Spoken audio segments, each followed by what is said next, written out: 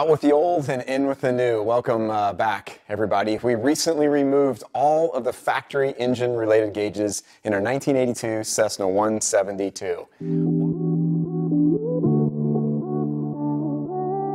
So, I just came from the dentist, and I'm really grateful that he wasn't using a 40-year-old x-ray machine and dental tools to work on my teeth. And I'm glad he didn't say, if it ain't broke, don't fix it. That's not what you want your dentist to say. And it's surely what you don't want to hear from your cardiologist as he's analyzing your heart ticking with an EKG machine that looks more like a polygraph from the 1970s. So why is it in general aviation especially that it's relatively common to see vital aircraft instruments a half a century old? The date stamped on the back of these that I just removed says May of 1981. That's 42 years ago. How much longer could they have lasted? I don't know. So, if they weren't working, why would I take them out? Why fix what isn't broken?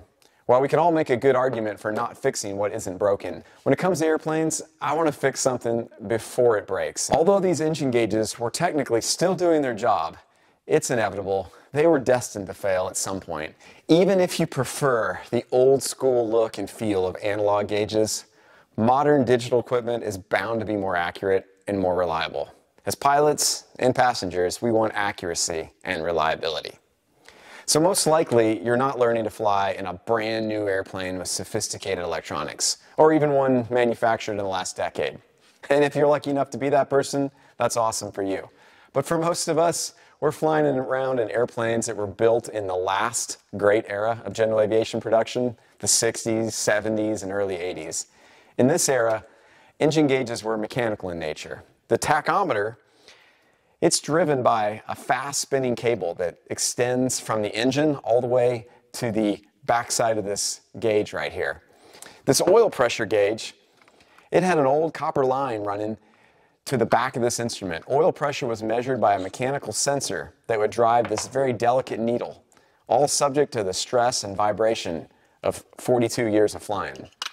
So after removing all these engine-related gauges and their associated plumbing and electrical lines, what did we replace it with? We decided on the Electronics International CGR30. This company's been a leader in engine gauges for years, and they offered several solutions. We chose this one because of its compact size, its ease of use, and its affordability. All the previous gauge data, plus much more, fits into this 1, 3, and 1/8 inch instrument panel hole on a very bright and easy-to-read screen. It also comes with the option of adding a second gauge if you want to display even more optional data at once. In addition to monitoring RPM, oil pressure, oil quantity, fuel quantity, and amps, our new engine monitor also displays battery voltage, the individual exhaust gas temperature, EGT, and cylinder head temperature, CHT, of each one of these cylinders, as well as fuel flow, outside air temperature, a digital clock, and a fuel burn computing feature. All of this data is being picked up by brand new sensors, brand new wiring, and electronics. The only thing that I have yet to replace is the sending units in the fuel tanks themselves. But so far, I'm extremely impressed with the accuracy of all these features, especially the fuel calculations. The old fuel gauges, they would bounce around in turbulence and fluctuate 5 or 10 gallons at a time, but not this one. Its readings are rock steady and super accurate. All these functions are being recorded 3 times per second. And all the data from the last 1,500 flights is being saved internally and can be downloaded onto a USB drive and viewed on a computer.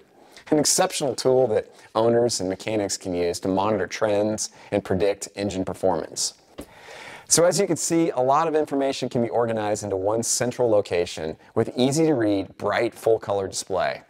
I chose a slightly different layout than the one shown here on their website, but basically the primary RPM and primary manifold pressure, if you have a constant speed prop, go on the top.